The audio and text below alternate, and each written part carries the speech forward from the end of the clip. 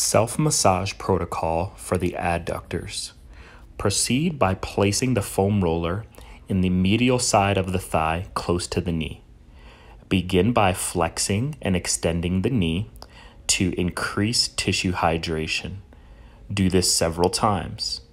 Once complete, begin by rolling up toward the pelvic bone and back down towards the knee.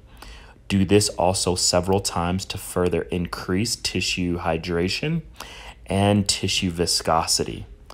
Once complete, you can also again begin to flex and extend the knee to further increase neural sensitivity and tissue hydration.